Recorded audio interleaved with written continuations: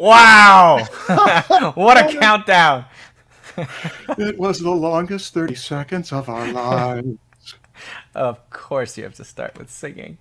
I think that was one of the questions. Is they wanted me to sing. What was one of the questions? Hi, everybody. Hi.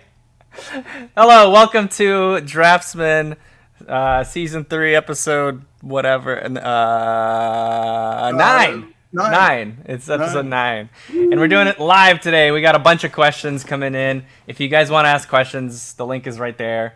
Proko.com/512.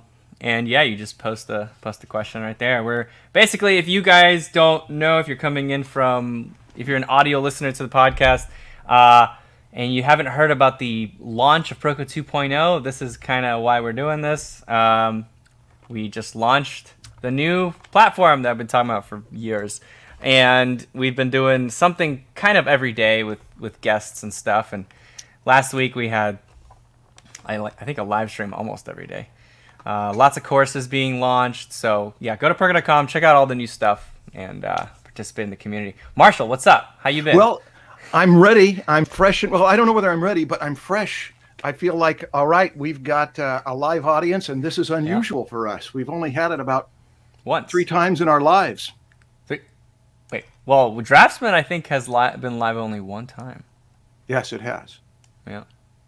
So. And we did a Comic-Con one too. That was live, like in person. Was like in front of people, yeah. In front of people. The drops of sweat and everything. Just yeah, it was real. Yeah. But this is sort of like that too, but with a bigger audience. How many people do we have? I don't know.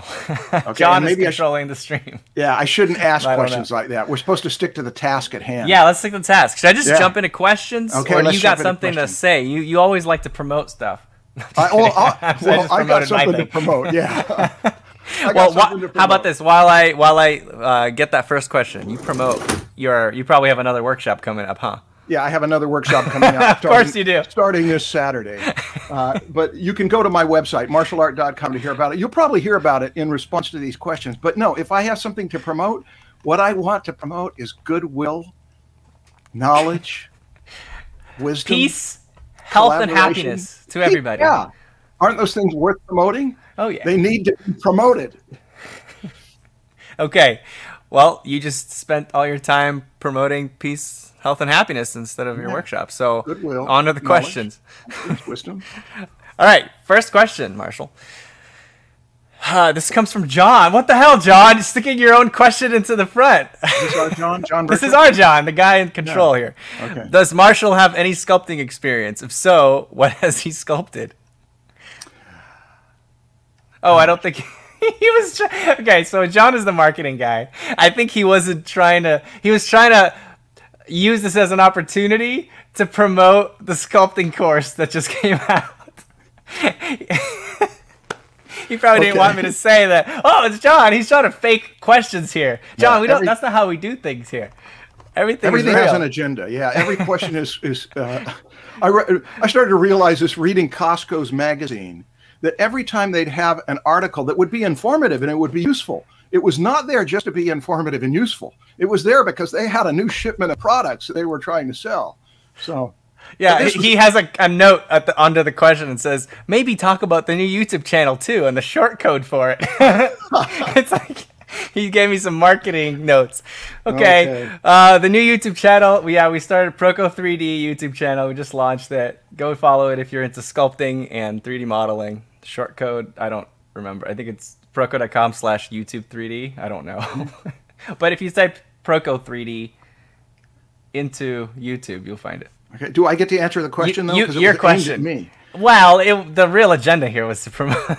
It's a fake question. But I actually do want to hear it. What sculpting, Marshall? My experience sculpting was as a high school student when we had to sculpt characters of the one with Katrina Van Tassel and Brom Bones and Ichabod Crane, The Legend of Sleepy Hollow. And so I did little busts of them, and I put a lot of time into them and didn't know what I was doing, and I kind of liked it. And then in college, I took a couple 3D design classes, and I did some sculpting, and I poured into it, but I found out something. I didn't feel like a sculptor. Some people just love to sculpt. But one thing about sculpting, though, When in 1987, I went to Paris by myself for 1 week, and I had Rodin's book on art and artists, which was my main reading for that week while I went to see his backyard and go see sculptures around Paris.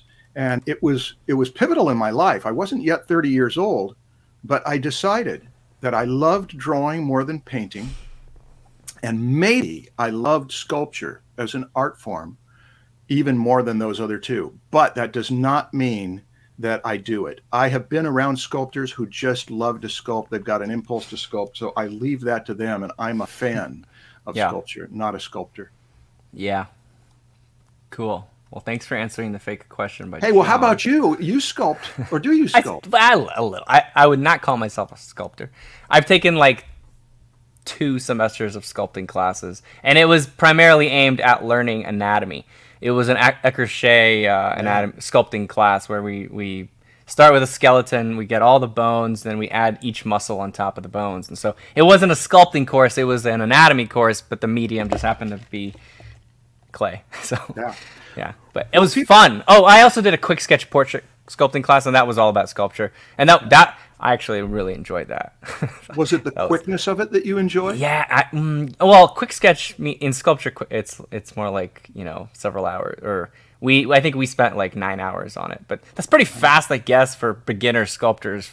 You know, it's kind of a quick sketch. But I enjoyed it just because I was already kind of good at drawing by then when I took that, and I enjoyed using my drawing skills to try to sculpt. It was interesting. It was like, it really did help. Learning to draw really did help me to be able to get like good proportions on the sculpt and like look at each angle and try to make sure that the shapes look good. So I totally approached it as a draftsman. But I mean, you know, obviously I'm not good at it. Anyway, let's move on to another question. Okay. I think. Are you ready? Yeah. Okay. Roberto C. What would Marshall from today say to Marshall when he was starting out in art? What are the challenges and advantages of being a mature person still working as an artist? All I hear from the younger crowd are comments that are a lot like an athlete's mindset. And as I get older, I'm not sure I want to be like that all the time, but I still want to be able to work. Love you guys. Appreciate the love. Yeah, love you too. I counted 3 parts in there. There was, what would I say to the younger me? Yeah. I think the real question is, he's really concerned about the athletic, like the real seriousness of the studying, being an athlete. You know, approaching it like an athlete who's, anyway, go ahead. Well, let me tell you, but since I heard it in 3 parts, let me respond in 3 parts. One is what I'd say to my younger self. If I could talk to the 18-year-old me about my art career, it's hard to say because there's so many things. But if had to boil it down to one thing, it might just be accept fewer clients. When I was so beginning, I would say accept any client. And as time went on, I got so used to, well, they'll pay me money, I'll do it. I wish I would have ended relationships faster.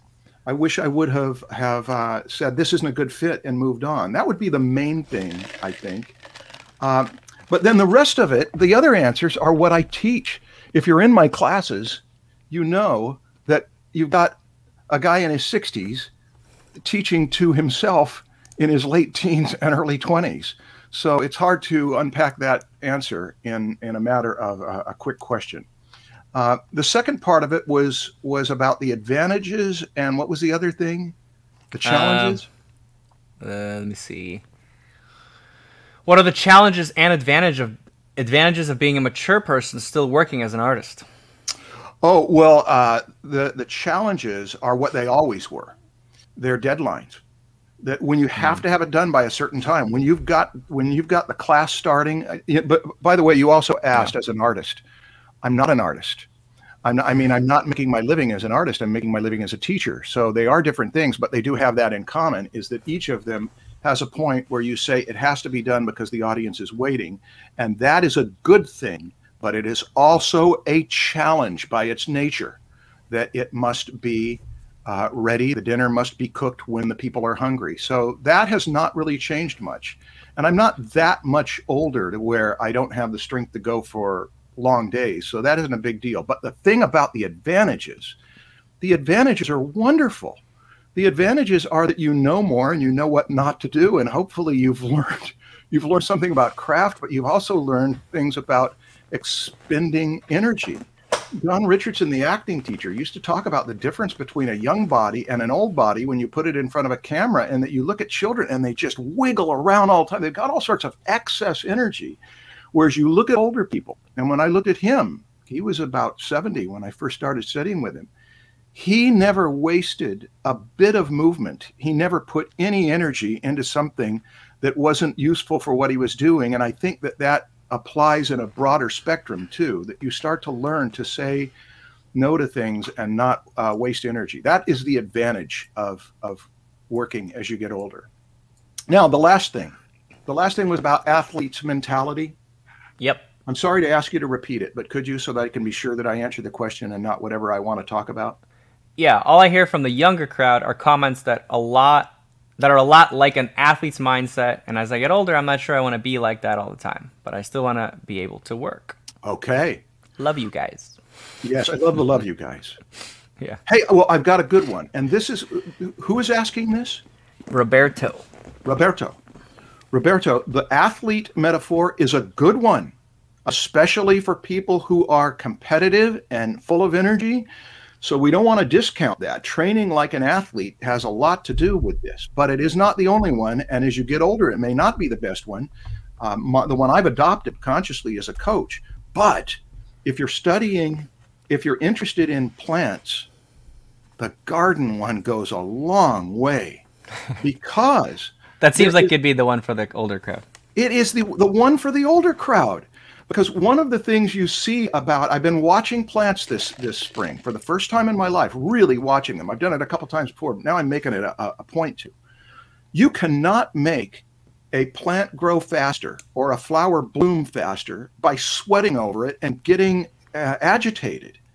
And so there comes a point when you have to stretch something out over weeks or months to see any results, that you just say, okay, I'll watch and see when it happens. And there's a necessary shift of energy. But if you can find something other than athletes to use as, if I work on this for 6 months, if I do the work and put the water in and keep an eye on it, it will do the thing that it will do. That's the first one that occurs to me, just because I'm reading books about plants and botany, and it's affecting my mindset. If you can find a better one, great. Maybe is there chat running through here where people can throw out other possibilities for old people? Yeah. There's okay. We went from athlete to coach to gardener to investor. Yeah, to I don't know, bodybuilder. Yeah, bodybuilder. That's an athlete. That's an athlete. Don't ask me. To a circus performer. I don't know. Yeah. Hey, now people are able to, when we speak. Yeah. People are able to respond, and we should be able to see them in the chat on something, right? No, John is sending us questions. Oh, he's going through. Yeah, I mean they come in too fast for us to talk and be able to actually read. We're he's sending us the stuff we need to see. Appeal to John. Yeah. Ask good questions. Maybe we should go on, and if John collects the very best of the suggested analogies, we can read them at the end as dessert. Okay, sounds good. Next question is from Tarek. Hello, Stan and Marshall. I have two questions. One was the point where you learned to focus, in which I mean focus strictly on art, improving and expanding your skills. The reason being, I'm finishing college this summer, and I just now got to the point where I draw practice every day because my professor said I lacked focus. But now I think I ran into a problem because now I want to be a jack of all trades. One day I'm figure drawing, then the next painting, then digital. Should I focus on one thing and gain a good understanding, then move on, or should I allow creativity to take over or whatever? Well, complex question. Yeah, and I only heard one question in there, right? Well, yeah, but let's start with you. When did you learn to focus? Never. I mean, okay, so I hyper focus for like chunks of time, right? Like I'll I have a lot of things that I'm interested that I want to be able to be doing, and like too many things. But when I'm doing one thing, I'm hyper focused on that one thing. And that could be just for 3 hours. That could be for the day, or that could be for 3 weeks. I could be really, really focused on this one specific thing that I need to make sure it gets done.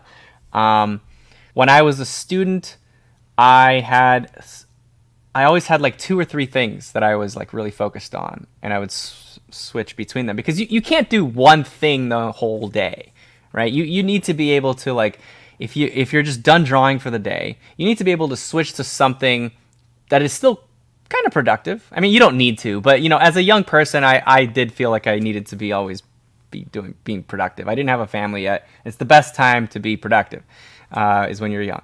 And so when I was tired of drawing for the day, I would switch over and I would do, focus on 3D animation or trying to figure out whatever business I was working on. And it's a different mind. I switch over and I let my brain rest from one thing to the next. It would be really good to maybe have a physical activity that you're also focused on, so that when you switch from drawing, you can switch to something that isn't also requiring you to be sitting. That's one thing I would have told my younger self, is to be addicted to some kind of physical activity, not just things in front of a computer. Good thinking. Yeah. Now, the issue of focus, when you asked when did I learn to focus, I didn't learn to focus because I was famous as a child for sitting in front of the record player and playing the same record over and over and over and over and over before I could do anything else, and I still do that. But I think you were talking about career focus. Can you read the first? Hold on. Let me briefly skim it. He's talking about he says, I mean, focus strictly on art improving and expanding your skills. So he's not talking about career focus. He's talking about just learning skills. Okay. And when it's, as far as learning skills, I think it is good to have a few at a time. Personally, that's an opinion. I'm sure people could say focus on one thing, and that they could also be correct. Maybe it really depends on you as the person, like what's better for you. Yeah. But any single focus, you say, I am going to be an oil painter, then that means you've got a number of sub-disciplines that will have their variations. And you say one of them is actually applying the paint to the canvas. The other is studying theory. The other is going to museums. The other is getting the model shot. So varying it up, is a big deal. But I want to mention something that I don't think I've mentioned on this podcast before, but it relates to this business of focusing. Did he say that he's finishing up school, and he said he's heard that teachers have said you got a lack of focus? I'm finishing college this summer, and teachers told him he needs to focus. If more than one teacher, if 3 or more teachers have told you need focus, then you probably need to focus. Yeah. They're all recognizing something. Yeah, maybe you're just distracted. Maybe you have so many things that you're enjoying that you're not, when you're working on one thing, you're distracted by all the other things, and you're not giving yourself enough time to improve on one thing. Because it really depends on you and how much time you have in the day to focus on stuff. If you really are like spending 10 hours a day doing things that are improving your skills, you have enough time in a day to focus on many things and be okay. But if you're the type of person that likes to, social life is really important to you, and you spend 3 to 5 hours a day, one thing a day. Do not break up those 3 to 5 hours to several things. Spend your time on one thing. But yeah, Marshall, what? Did I interrupt you? No, you didn't interrupt me. But there was something that I wanted to say yes and to that. It was, teachers, lack of focus, get focused, a lot of time in a day to vary it up. Mm-hmm. Here's what occurred to me. There is nothing that makes you focus faster than how you're going to make your living if you're in need of money. Because once you start getting hired for something, you learn quickly that if you're going to get rehired for it, to set aside other things, which means that you focus on this thing that makes you money. And then that tends to be the rut you get into. But using the focus term, there's nothing wrong with not being focused. You get a new camera and it's not, oh, this camera doesn't work. It's not focused. Well, that's not good. Focus it.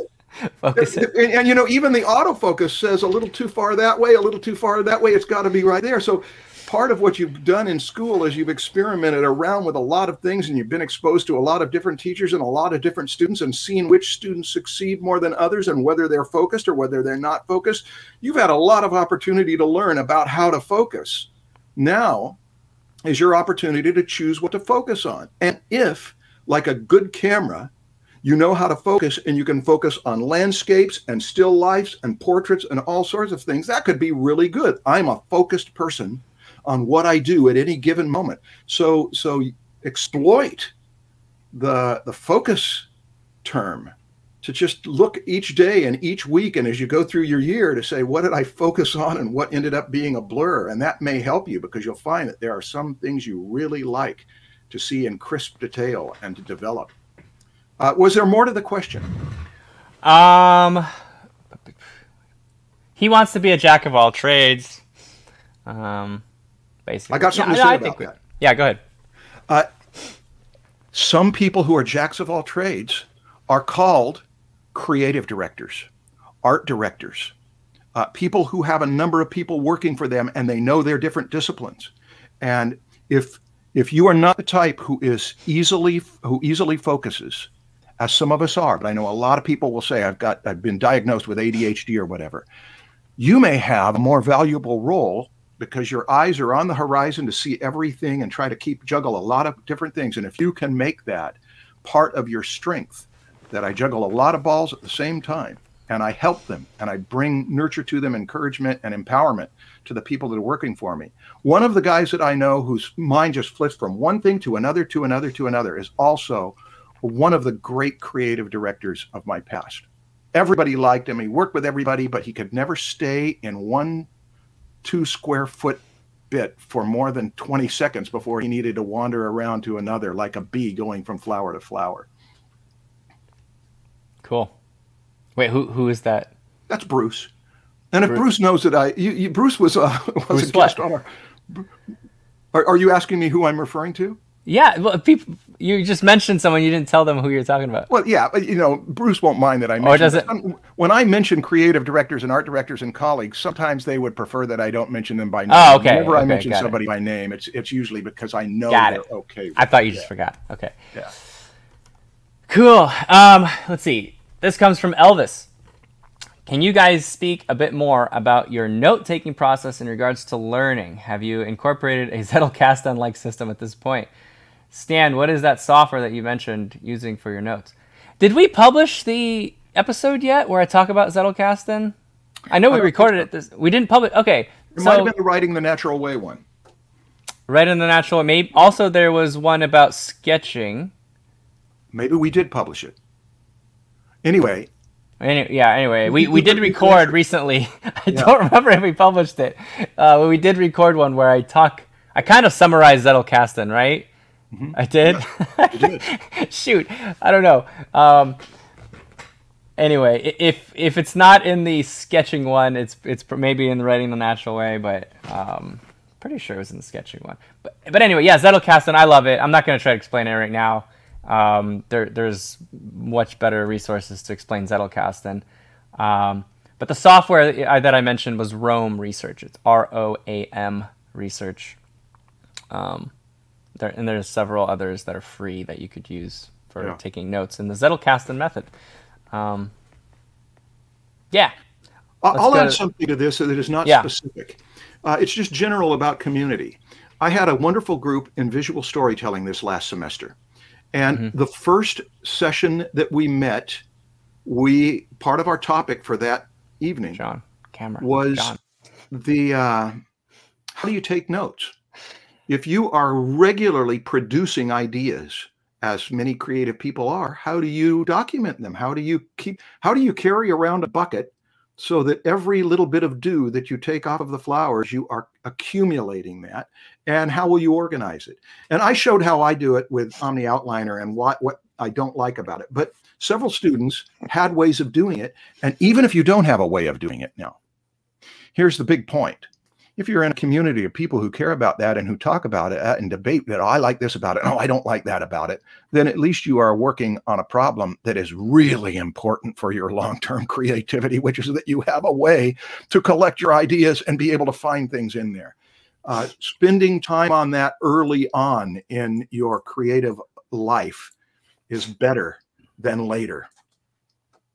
Yeah, I agree. And especially with the Zettelkasten, that really applies too, because it kind of takes time to grow your Zettelkasten before it becomes really, really useful. But it is exponentially more useful as you use it.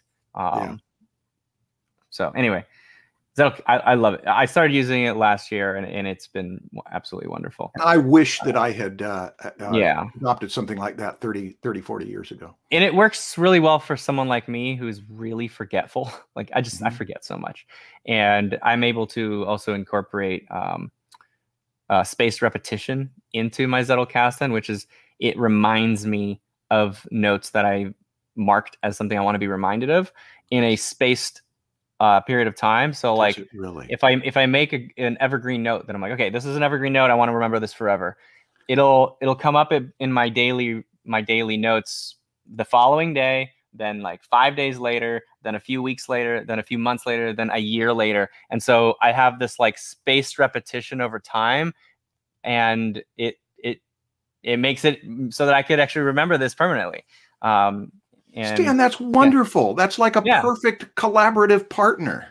Yeah, it's like a second brain. That's what they call it. It really is. And it's the way it's organized. It's really easy to flow through your thoughts because all your notes are connected, instead of notes from this book are here in this little area, and then notes from this book that is actually the same subject are over here, but they're not connected together. That are, anyway, it's great. It sounds great. It is great. It's wonderful. Personal organization and creative. Yeah.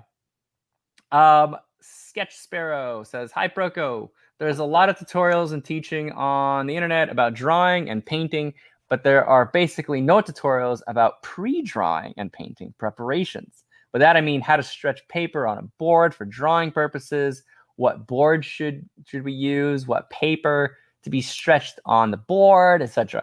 I have learned a lot from you over the years. I would like to take a moment to thank you for all the wisdom you shared with us. You're a real life Yoda. Oh, wow.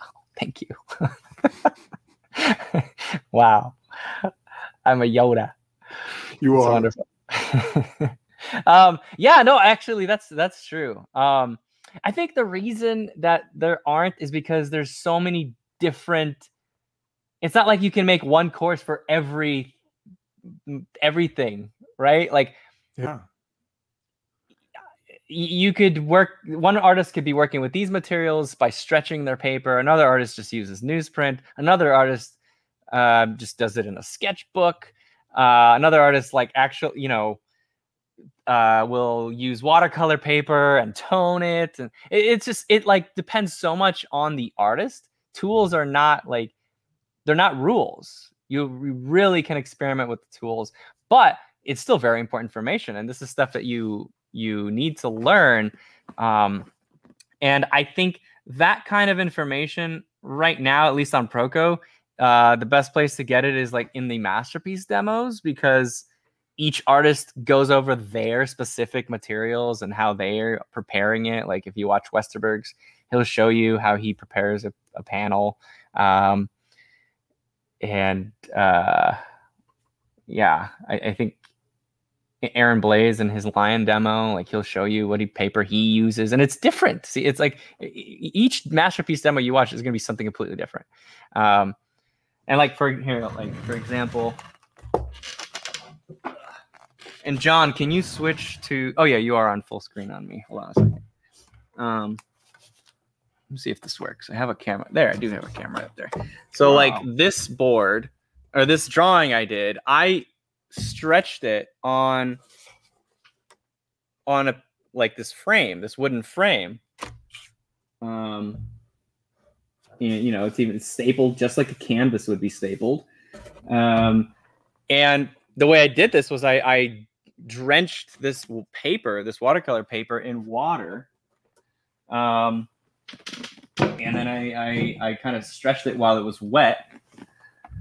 But I don't think I showed that in my anatomy demo when I was doing it, or maybe I don't think I did.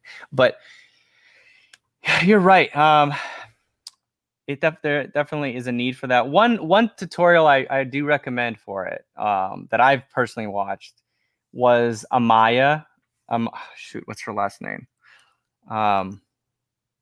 Shoot, hold on, give me a second. Do you know who I'm talking about, Marshall? No, yes, I do, because you Amaya, had this. You had this on your channel, right? No, I didn't. Amaya. No, okay, I don't know how to pronounce her last name. Actually, it's Amaya Gurpaidi or Gurpaid. No, I don't know. Sorry, Amaya. But she has what is it called? It's like a mixed media workshop that she taught, and she goes a lot over her materials and stuff, and she uses her materials really experimentally and just in a very interesting way. It's not just like a pencil on paper. So go check her stuff out if you're interested in that. There's, as you mentioned earlier, this is such a specific question about such a general area, that artist's handbook of materials and techniques that is about that thick was that thick because it was trying to teach all that stuff. And you may not be using your search engine to maximum effect. Yeah, that's true. Stretch canvas, stretch watercolor paper. Yeah. Be specific about what it is you're seeking, because nobody can have a YouTube channel that's going to teach you every one of those things, or at least it's unlikely. That's such a great point, Marshall. The way I figured out how to stretch that paper on the board I just showed you was I did a search on Google, and it brought me to several YouTube videos. I watched like 5 of them. I compared all the different ways people did it, because even then, each person I saw do it did it a little bit differently, and so I had to compare and do some research, be like, who was right here, and also then you just experiment as well, because your paper that you got might be different from the paper that other person has. There's another thing, is that you learn by doing it and seeing what doesn't work, but that has to happen in the educational stages, not when you're under a deadline. This is the opposite problem of what we used to have. It used to be that if you got a book on oil painting or watercolor or whatever, they would talk about 2 things primarily. One was the different kinds of canvases, the different kinds of absorption, fat over lean, all of the other stuff, the review of the materials and the surfaces. And then they talk about composition in one way or another. But it's like, who was going to teach you how to draw? We couldn't find it. Now we've got the opposite problem. We've got everybody teaching anatomy and perspective and form and light and shade, but they aren't teaching us specifically about the materials. And it may be increasingly less relevant for most artists, because everybody's using digital techniques now. Yeah, well, most artists I talk to that use both recommend starting with traditional and moving on to digital, but Oh, that question's bound to come up in here. It comes up every time almost. Yeah. Okay. Have we answered this question? I think so. Yeah. Google. The answer is Google and YouTube. It's out there. There's so much information out there. You just kind of have to do your own experimentation, your own, a little self-study there. Hi, Proko. Oh no, that's the same question. Okay. Hi, that.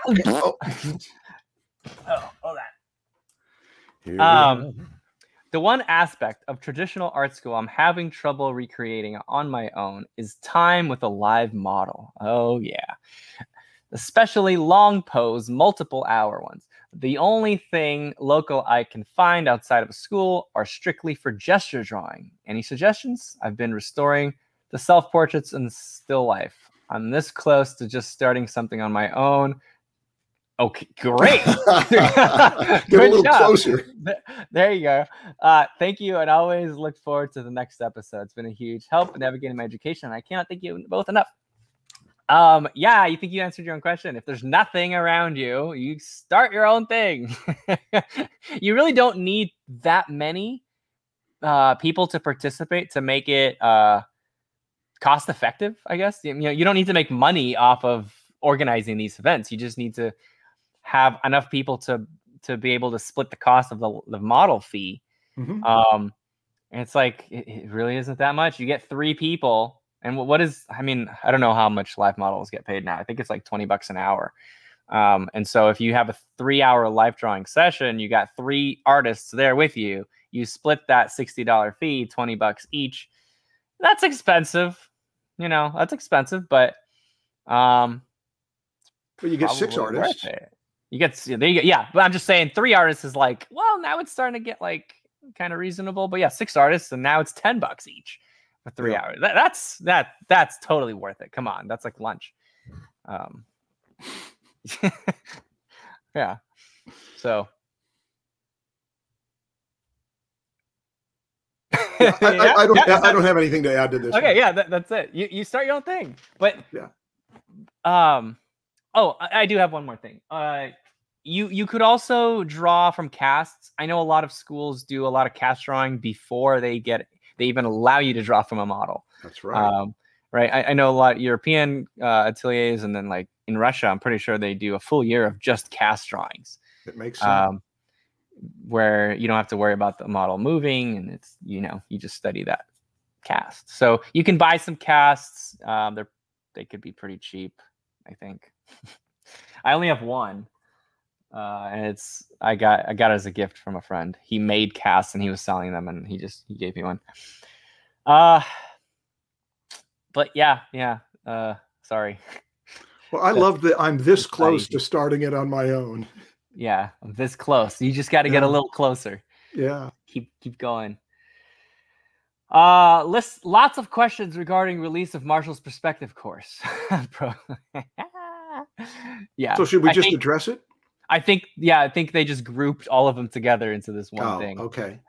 So you want to address it? So yeah. Yes, I'm not working on the perspective course right now because I'm here. Yeah. I'm here doing a live podcast for you. But I am preparing my life to actually get to this perspective course. So to get to it, wait, I'm getting to it. That's my next. Along. It is my very next thing to focus on this. You're making people think that you didn't even start it right now. Oh yes, I started it years ago. He's very far into it. Yeah. Okay. Yeah. But to make it worthwhile means that I've got to set other things aside. This is one of the hardest things, is to say no to this so that I can say yes to this. So I'm doing what I can do, and I am going to do all that I can do. So hang in there. But I care about it more than you do, believe me. Yeah. No, the people that originally heard about it and were excited about they're all old and dead now. No, they're all masters of perspective by this point. They're not going to wait 6 years for you to come out with your perspective basics course. Yeah. They've already learned it. They don't need it anymore. Yeah, I know. So it's funny. The original, it went from people being super excited to being annoyed to being pissed off to now thinking it's just hilarious that you haven't done it yet. I'm glad they find it funny. Because they're already teaching their own perspective courses. That's right. Now they have mastered it, and they say there used to be rumors back in the early 20th century. Yeah. Okay. Andy says, "Hi, Marshall. I've seen and appreciated your original animal anatomy course on Gnomon. Do you have any plans to bring an updated version of this to Proko?" Not until I'm done with perspective. Good answer. So, yeah. That's it's priorities. But that Gnomon DVD, which was called Introduction to Animal Anatomy, was the best I could do, and it was, it's short. It's, what is it, an hour plus or so. And it's not the same as my animal drawing workshop, my animal anatomy workshop that I've taught in colleges, which is a walk through many of the great books and other people's plates. With the Gnomon DVD, I could not use other people's plates. So I had to do all the artwork myself or have some students help me with it. So that's the weakest thing about that course, is that the artwork isn't that great. But I'm happy with trains of thought. And yes, I do. I want to collaborate with other people on a really good anatomy course for comparing human and animal sometime soon, but not in the next year. So yes, the answer is yes. I love the subject, and I'd like to package the material somehow better. Yeah, as far as I know, Marshall this year is going to be focused on the perspective course. That's right. So not the animal anatomy course. I'm setting it aside for the time being. Yeah. Yes. Cool. And you're not teaching anything the rest of the year? Is that what I? Well, I'm teaching this Like- composition boot Right. camp this summer. Yeah, that is a big But that's deal. it. You're not teaching in college. Yes, I am. I'm teaching at Fullerton College in fall, 2 days a week. But Was that the boot camp? No, after the boot camp. Yeah. Oh, I thought you're not teaching anything. I've got a schedule that I can show. Okay. I can show my next 2 years, but I don't know whether I should do it now. No, it's okay. Maybe toward the end. Yeah. Okay. Maybe on your website. Yeah, we can put it on my website if you want. Okay. Cool. Martin Punt. I enjoy drawing and painting as a hobby and try to spend as much time as I can on art. However, my workspace for drawing painting is in the living room. Being the father of 2 kids, this can sometimes be problematic. Noise canceling headphones for the win. Jeez. For people like me with limited space, what are some good tips to set up a home atelier workspace for painting and drawing? What would your dream atelier look like if the sky was the limit? Big fan of the podcast. Best wishes.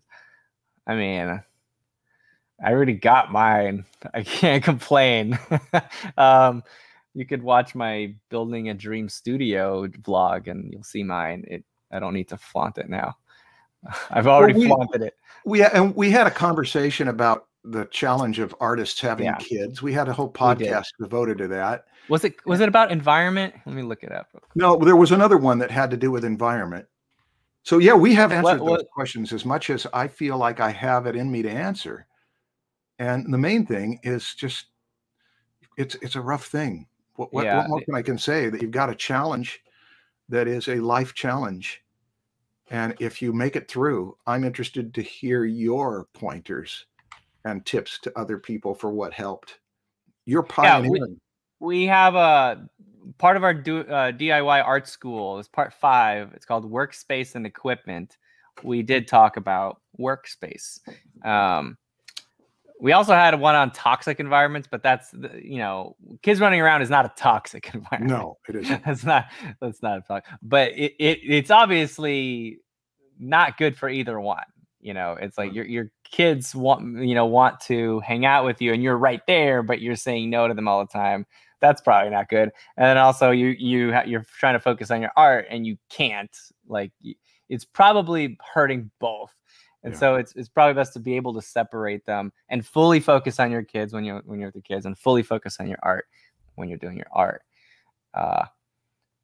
But it may help to have historical precedents too, where you look at people who've done this and see the spectrum. Maxfield Parrish, I'm told, was just isolated himself. N.C. Wyeth had rules for his kids. Ray Bradbury talks about in his Sin and the Art of Writing about not being able to get work done and having to separate the studio. But there was one artist, and I don't know who it was. It might have been Howard Pyle, or it may have been an older Dutch master who just loved the kids being around. Apparently, there was enough boundaries. Instead of putting the kid in the cage in the crib, put the mom or the dad in the cage in the crib so the kids can make the chaos all the way around them. But there's all sorts of ways you're going to solve it, and one way is to say who has solved it, who had children and succeeded.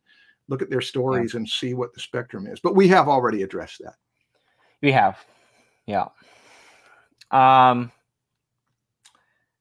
Ross says, I'm a traditional artist who gets annoyed with the constant changes in software like Photoshop and new versions of Blender. I was wondering if you had any thoughts on designing obsolescence. Designed obsolescence. Obsolescence? Okay, he spelled it wrong. In the world of digital art. I blame you, Ross. Obsolete. But obsolescence is the obsolescence. Okay. Yeah. Okay. God. You don't have trouble with this, do you? What? The fact with the question? With what he's referring. Nah, no. I mean, it is annoying. Everything always needs an update. It's like you turn on your computer and everything needs an update and a restart. It's kind of annoying, I get annoyed too. But I mean, I enjoy the updates though. Like when they have new tools, they're wonderful. If they are making improvements. So I'd rather have that than just stick with like, Photoshop from 20 years ago. It's obviously a better version now. So is it? It is. Wait, go back to I want to see. I can't see Marshall's face, John. What was that sarcasm? Yeah, it was sarcasm. I don't know. I've got my old version. Do you have your what is it? Photoshop 2? Yeah.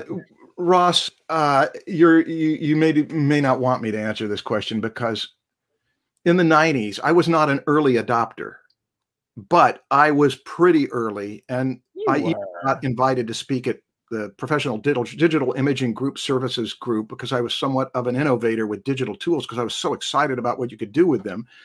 And there just came a point where I got so fed up with how you have to put so much energy into every upgrade and on all of the things incompatible that when you're asking me about this, we could easily turn into anti-technology shakers who just their whole tribe dies out because they didn't catch up with the waves. But yes, I do not like the fact that the maintenance of software takes so much time, but the people who stay on the cutting edge of it stay on the cutting edge of it. They have advantages. So it could just be that it's but he said he's a traditional artist. So I could see if digital is kind of like secondary, you use it just like, Photoshop just to prepare your reference or something like that, then it's like you really just need like the basic tools that you got 20 years ago in Photoshop. You don't need all the updates. But if you're using digital as your primary tool, like the updates are wonderful. And I'm not quite sure what he means by designed obsolescence though. I mean, what's the alternative there? Is it really design? Like when a company is always making improvements and growing and innovating, is that like a bad thing, or I'm not quite sure. Sometimes companies, well, maybe more than sometimes, companies do design things to make sure they're going to keep making money. The most obvious thing is printers that you buy for $30, and then you have to pay many more times that for the printer's ink. It was designed to get people hooked into this. So but what about like Photoshop? I mean, he uses the example of Photoshop and Blender. Like, well, with Adobe now, you have a subscription where you're just always getting the updates. Doesn't matter how often they come, right? Mm-hmm. But like that subscription could be expensive unless you're a professional. Yeah. Right. But if you're not a professional and you're just using Photoshop for like preparing reference, then you could just buy a single copy of it and just use that for a very long time, right? Yeah. I mean, you don't need all the new stuff. If it works, all of the recording that I do for Stan and anyone else, I do with Audacity. Audacity is not a professional program, but it's better than anything Pink Floyd ever had. Oh, there you go. So it's like, well, this works, and therefore I don't have to put any more energy into learning more and more. But Charlie's using Audition, and everybody else is Logic and Pro Tools and all of the other professional programs. One of the best things you can do is when you find somebody in your life who loves to stay on the updates and who reads all that stuff, and they don't try to do it, they just like to do it. Make friends with them and exchange favors. Some people like to bear the burden of the new technology. Yeah. Who's your technology dude? Who's my technology dude? Everybody on your team. Oh, on my team. Yeah. Oh, okay. It used to be so many of my students. No, actually, there's always a little handful of students who really know the software and keep up on it. And they've been very valuable to me. But right now it's you and Charlie and John and Sean and anyone else who's connected with you who follows all this stuff. Yeah. Yeah. And Patrick and Alex and Christian. Right? Patrick and Alex and Christian. Yeah. Yeah. They're all great on that stuff. Okay. Juliano. Hey, Juliano from Brazil here. I would like to say that I've been following Proko for years and learned a lot from both Stan and Marshall, whose perspective course I refer back to this day. Wait, what? That's Is he the from the perspective. future? That's why I don't feel He's from that. the future. No, I don't feel that guilty, because if you're saying, when are you going to give me a perspective course? First, go with the old one, because the old one was pretty good, even though it was flawed. So yeah, thank you, Juliano. Yeah. What a blessing you are. Keep going. You don't feel guilty, Marshall? I do feel guilty. The reason I'm saying I don't feel guilty is because I do feel guilty. You guys have inspired me to try my hand at improving art teaching online for my local Portuguese-speaking Brazilian market.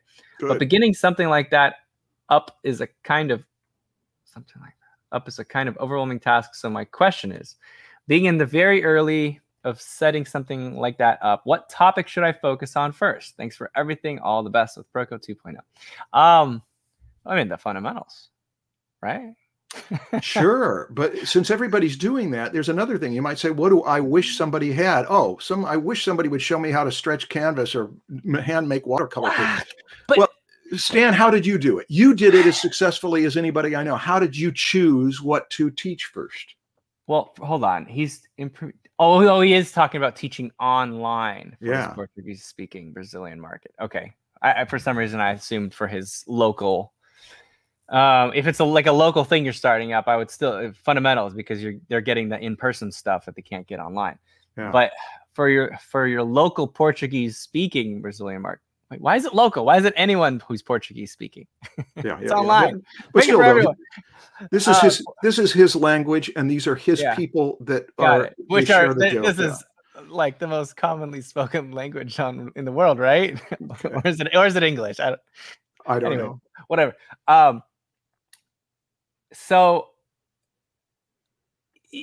I would still focus on fundamentals, man, because people are going to come to you instead of all the English stuff that's available right now.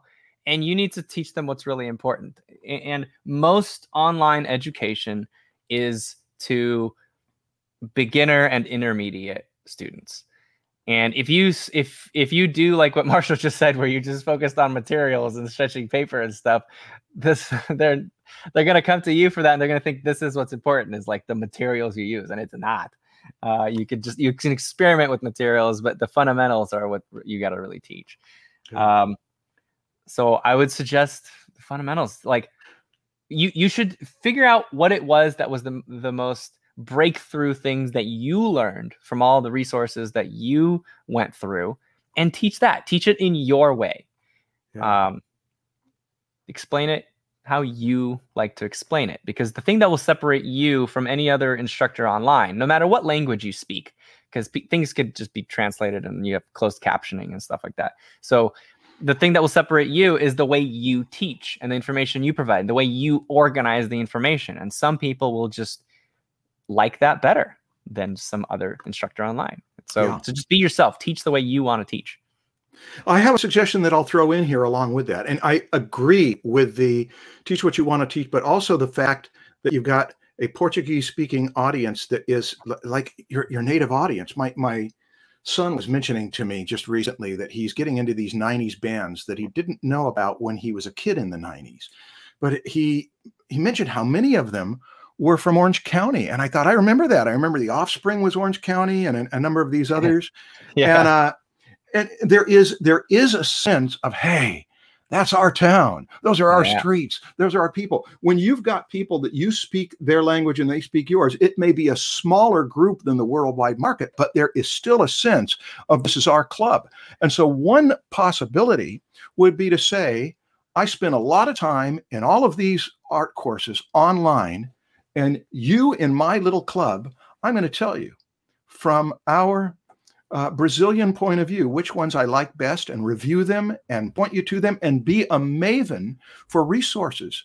I have a former student who's been doing that. In fact, she had a TikTok that kind of went viral recently because she knows all of the art instruction stuff online. That's one way she labeled herself in our community. And so if you want to know anything about art instruction online, you just go to her and she's got the answers. That's Tiffany LaPlanche. That's one way to make yourself valuable, because so many of our questions are, where do you go for this? Where do you go for that? Where do you go for this? You can say, here's what I know. I focused in on this stuff. And then to my group, I can make it so that you don't have to spend the 100 hours I've spent. I can give you in a half hour or an hour what I think is the best of it with some caveats. Cool. All right. Amanda Rutledge. If you had a sandwich named after you, what would it be called? And what would be on it? The apple tart? I don't know. I haven't really given any thought to a sandwich. I feel like yours would be like a yogurt wrap. You overestimate the role of yogurt in my life. It's just every time you're here. It's the only thing you've ever seen me eat. Yeah. Yes. I mean, do you blame me? Yeah. My favorite sandwich is a chicken sandwich, but I feel like if I had a sandwich named after me, I wouldn't want it to be something so common and boring. So I'm going to go with my favorite sandwich from when I was growing up. And I actually still really love it and I eat it all the time. But it's a bologna sandwich on rye bread. It's very Russian. But the bologna is why are we talking about this? The bologna is it's a European bologna. It's called doktorskaya kolbasa, and it's much more fatty than an American bologna, I think. And it's delicious. If you have a European deli near you, go to that place and say, I want some doktorskaya kolbasa, or just say doctor's bologna or whatever, and they'll know what you're talking about. I think they call it doctors just because like the doctor prescribes this when you're not feeling good. Really? No, they don't. But it's like it'll lift your spirits because it tastes so good. Okay. Yeah, that rye bread and some ketchup. I gotta Americanize it a little bit. Just a little dab of ketchup on the bottom. Yeah, I love it. Or just the bologna by itself. Just put it on the tongue. Great question. Okay. Thank you. Well, will you invite? This is from Martin. Will you invite interview guests who do not start their career as artists, but else carpenter, engineer, I don't know, and ended up as full-time artists? Or do you know anyone like that? Yeah, we had Jama on our website. Yeah, what was he before? He was headed toward rocket science. Oh, yeah, that's right. I love that. I've had a few engineers over the years. Rocket science. And why does that sound like a fake profession? It's just like you used to say how smart you are. But yeah, in math and engineering and yeah. I've had a few engineers, and the engineers, almost to a person, as I think back over the caricature of my engineer students, have been really good with the technical stuff. That's just where their head goes. And the biggest struggle is, how do I loosen up and get wild and be daring enough to be creative? That's usually where their obstacles and roadblocks are. But those are overcomable. So a lot of engineers. What others? Any others that you observe? I know you're not around a lot of students like I've been. I mean, when I taught at Watts, it was everybody. I mean, there was a lot of people coming in who already had careers. I mean, there was like half of the students were like young people in their early 20s, some teenagers in high school still. And then the other half are people who are retired or almost retired and are just like getting that itch back to draw and paint and yeah. They just want to do some fun stuff again. Why is it? Let's go to the motive behind this question. Did you read the whole question? Yeah, I read the whole question. They're just asking if we're going to have guest artists like that. Yeah, I'm not sure. We need to have. I don't know. Probably not. I mean, unless that's just this artist happens to be really good and we want them on the show, and they also had another career like Jama. We didn't invite him because he was a rocket scientist before. It was because he's just a really good artist and we wanted to talk to him. So yeah, we're not going to specifically seek that out. Anyway, can we move? Yeah. Can we move on? Chris has a question. Okay. Chris says, still waiting on the cliffhanger questions to be answered. What's Marshall's dream studio? Where's the rest of Stan's beard? And where is Marshall's perspective course? LOL, love the show. You guys are the best. Chris, You want to start with your beard, and I'll get to my studio, or I think your perspective course and the rest of my beard ran away together, and they're like having an affair together. Or something. Well, we'll see what comes of the affair. There may be some really good things from it. They're gonna come back with some babies, some rock stars. Yeah, you never know. It's going to be a really hairy perspective course. Good. Yeah. The big, hairy, audacious goal is one of those things in motivational psychology that helps you. Okay. God, Chris. But wait, well, there was one more in there. And I don't think, actually, one other person asked about our dream studios, and you didn't answer that one, and now you skipped it again this time. What? No, I can... What's your dream studio, Marshall? Well, am I supposed to describe the floor plan and the layout? Let me tell you. No, you describe what is important to you about this dream studio. I can tell you what's important to me in my dream studio. The floor plan is important. That's not the floor plan. Then don't describe the floor plan. Wait, the floor plan is important, but to describe it isn't quite the thing. I'd start with great big stuff. One is this, that I would design my ideal studio the way I've tried to design anything that I want it to be good. I take into account what sets of opposites. For example, if I'm sitting down and working at a computer, I'm sitting down and I've got artificial light. So it may be that the next thing that I do is to go for a walk by natural light, and that I'm around green. And then if I'm going to come back in and be an artificial light, it might be good to be standing up. So I would divide into categories what kind of light, artificial or natural. I would also divide into categories whether it's bright or dull. Down at the San Diego studio, when we were doing TAD in the Lemon studio, we had a little room that was like a cubbyhole where we had a screen where not that many of us could get together and watch movies. And there was something so wonderful about having a theater that is dark and the light comes up and you go into this other world. I hate watching movies in a room with light on. It just destroys the effectiveness of the dream. But here's another one, claustrophobia, or not claustrophobia, but enclosed spaces and open spaces are another set of opposites. Plants, which I never knew were important. I work in my patio in the back as much as I can now, to where I'm just trying to arrange my life to where I wanted to do this podcast out there today, because just there's something about being around that kumquat tree and the persimmon tree and the apple tree and all these bushes. That's what I would first concern myself with, is what are the different activities? What are the different kinds of light? What's the different kind of space feel like? How much of it is standing up? How much of it is sitting down? And to arrange those so that the day within its unity, one day, has a great deal of variety built into it. I don't know whether that was a good answer, but it's the one on my mind. Yeah, that's interesting. So yours is a lot about the light and just kind of the feeling of the environment, and whether you're sitting or standing, right? I'm sitting in an environment right here where two people couldn't even fit, like an airplane cockpit. And I designed it that way, partly out of necessity, but also it makes it so that when I step out of here, I feel like I really get the feeling of being outdoors. And I started to realize I'm teaching so many classes from that studio that I don't really want to go in there for other reasons. But occasionally, late at night, when I'm setting stuff up in here, the fact that I've got 4 monitors in front of me, and this is all enclosed, there's a feeling of the mad scientist in his laboratory that makes me feel really good about it.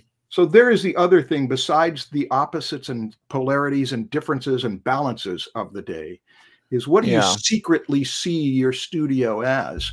And I made a list that I spent about a year or two. It was about when I met you, of studio as laboratory, studio as radio broadcasting room, studio as playground, studio as think tank, all of these other things, to see which ones felt good. And then as time went on, I thought some of these would be better not to be in a studio. But here's another one. Privacy and community would be a major one. I want the places where I can go in to be safe, to brainstorm any idea, whether alone or with someone who's a trusted collaborator, where it's a no judgment place and private. That's important, that it's not being looked in on by people who can bring in bad energy. And then the opposite of that, to go out into community and interact with other people. And it's a very different temperament, personality, energy. You just you take on a different vibe. So that would be another thing that I'd care much about, is where is this alone and protected, and where is this outside and interacting? Those are, I know those are big general abstract things, but right now, it's important. I've got a file full of ideal environments. It's a paper file. I've turned some of it into digital, where I was trying to design perfect studios when I was a college student. And I've got a whole bunch of them. A lot of them tend to be around round things, where you've got a hub in the middle where people come together, and then there's the different pockets of the rooms around them. One of them over here on the left side of the circle is for generating ideas. One over here on the right side of the circle is for refining them. So I don't have any one, but they take money to really turn them into what you want. So yeah, let's move on. I think I've said more than I need to say on that. Well, here, since 2 people have already asked, let me try to... how do I do this? Okay. I'm going to see if I could even do this. Attempt to... I trust you because you are a competent... Oh, jeez. A competent... I'm trying to use this camera to show the studio. Oh, so, what a great this is, thing you've got. Geez. That's wonderful. The cables up here are stuck. But anyway, this is what I see in front of me right now. So I got the camera pointing at me, got the TV with all the stuff. But I got one really important thing for me is space, lots of space, because I don't like feeling claustrophobic. I have mostly things on the outsides. I got my books over here, and you know, these are sound panels. That's a sound panel. That's a sound panel back there. Sound panel, and they're all on wheels. See, and so when I'm not recording, I just put them against the wall, and I have lots of space in the middle to do whatever. I like to be able to get up and just, like, you know, stretch a big canvas if I want to, or whatever it is, film something. But oh geez, switch back to Marshall. I'm going to try to put this back. Yeah, with studios, what is this for? How do you view it with your secret identity of what it is, and get what you do out on paper to where you can see how things balance each other out. I'm quite happy with this little corner of a room for teaching classes, but I've got other things in preparation for doing demos and other stuff that has to be worked on. But it's always changing. It depends on the task. A studio for producing art is a completely different thing than a studio for teaching online classes. They overlap, but they are 2 very different things.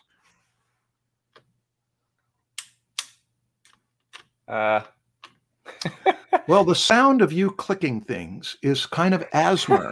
It's not going back on. It's okay. I feel like the child feels, knowing that the grown-up is over there making clicking sounds. I can hear the sound of dishes being washed, so I know there's a grown-up taking care of things. That means I can be the kid. This camera's not going back on. Just anyway, let my mind wander all over the place. I'm going to read the next question while I hold this camera, because it... I see. Okay, yeah, and then I'll try to take it. Okay, because it won't hook up to the tripod. Where is it?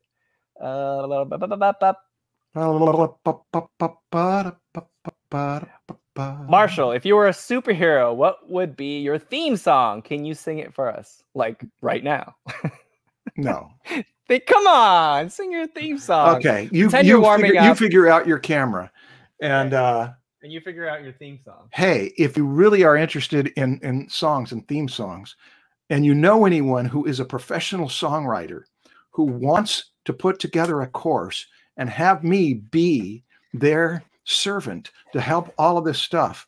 I've been a fan of songwriters since I was a little kid, and I would love to know more about how songs get written. But there's a rule for people in the class as participants. You have to be willing to improvise songs and make them stupid. But I am not one who will sing on demand on the live podcast about the superhero song when I haven't given it thought yet. You got to get me in a relaxed and safe mode. Now, okay. What's your theme song? Let's have you do a little My clip theme of it song. and put it Well, on. I don't sing. I've never even come up with the song, so this Okay. is Hey, weird. did you fix your... He didn't ask me. I did. Yeah, I he hooked it didn't up. ask me. I hooked it up. I hooked it up. Okay, It's let's up go to there. the next question. See, there it is. It's up there. Hey, there it is. Well, David Finch drew me. Wait, by the way, did you see David Finch's drawing of us as superheroes? I saw I skimmed through it. I didn't have time to watch the whole thing, but I was so No, but pleased. did you see the end, the final drawing? Yeah, I did. Wasn't that amazing? Oh, he made us look awesome. Did you hear the part where we talk about what our superpowers are? No, what is my superpower? I want to know. So your superpower is distorting perspective. Okay. So your name is Mr. Distort. Okay. And my superpower is I shoot armies of quick sketches out of my hands and they attack people. Little quick sketches just like, oh, wow, fight you. They're little. Yeah.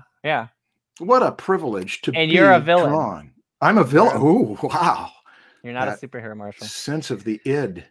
Yeah, if you guys missed that stream, go watch the replay. It was really, really, really, really good. If you're interested in comic books, especially, go check it out. That was quite a stream. Well, we're privileged to have David Finch do this. Yeah, and he also just released a new course. Well, it's a pre-sale for his course, but yeah, it's up for sale now. So go check it out. Proko.com/something.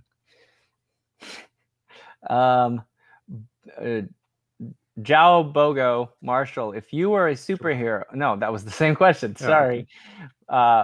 Felicia, good day to you both. Have you ever been through an artistic burnout? And if so, what are the signs that you pay attention to now in order to prevent it from happening again?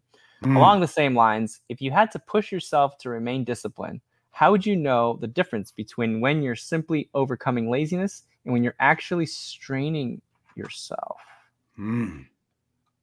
Interesting. Well, that's somebody asking that question out of some motive of concern for it. Yeah.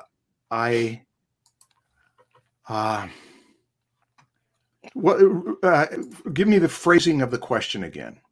What? How do you watch for it? How do you prepare for it? What are the signs you pay attention to in order to prevent it from happening? The signs you pay attention to is that it starts affecting your life negatively in a number of ways. And you can say, I'm working too hard and it's hurting me. So yeah, the signs become obvious. Hey, I'm going to share screen. Okay. I'm going to share screen. Go to Marshall's full screen.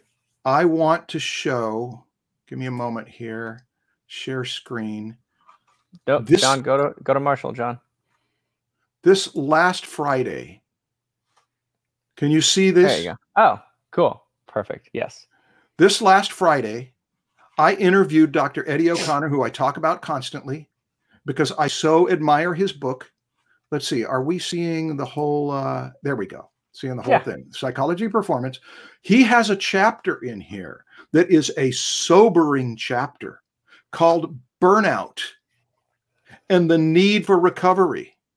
But I recommend that before you read this chapter in the guidebook that you can get for free, if you go to thegreatcoursesplus.com/draftsmen, before you read this, prepare yourself for some feelings, because it's a scary chapter of the damage that burnout can do. And he talks about burnout as something has been studied and understood and has distinct stages with distinct symptoms. So where you're going to the scientific approach to what burnout is about and how it can be overcome and how it can be avoided. So don't go to me for that question. Go to someone who is a clinical sports psychologist who has studied it and worked with people. And in that chapter, you have a ton of stuff that will keep you busy. Now, what are those symptoms of burnout? Are they mostly mental or are they physical? Oh, they're both.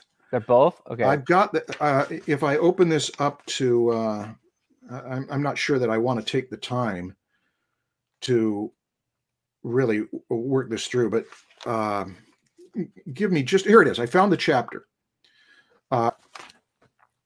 Burnout and the Need for Recovery. And it's lecture 17 of 24 lectures. I've got it marked up like crazy. He's got charts on here to show how it is understood that one part of it, physical parts of it and emotional and psychological parts of it, are connected to the physical part of it. And there is a cycle that has been studied about burnout that, you know, you're asking me a question that I don't really know how to wing this, except to say, look, you've got access to that chapter in a PDF for free at thegreatcoursesplus.com/draftsman for 14 days. You can download the PDF. You'll have the whole thing, and you can live in one of the richest sources of content for people who consider their work any kind of performance, and read the chapter on burnout. Yeah. I love how you're like, look, he's got charts in here. As if to show, like, see, this is scientific. He's got charts.